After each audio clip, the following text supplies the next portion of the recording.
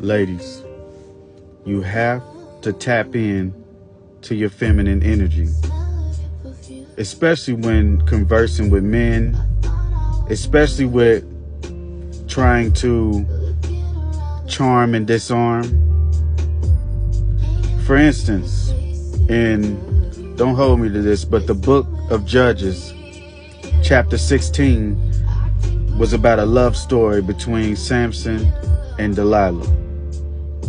And in this story, she attempted multiple times to get him to tell his secret of how strong he was. The first couple times she came at him with no feminine energy, just kind of, and she didn't charm and disarm him.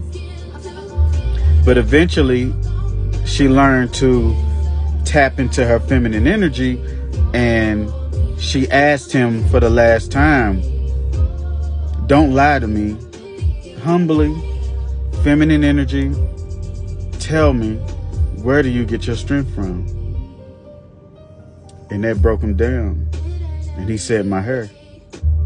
And, the story from there. So ladies, tap into your natural instincts. Tap in to your feminine energy. And use it as a plus, but not as an advantage. Peace out.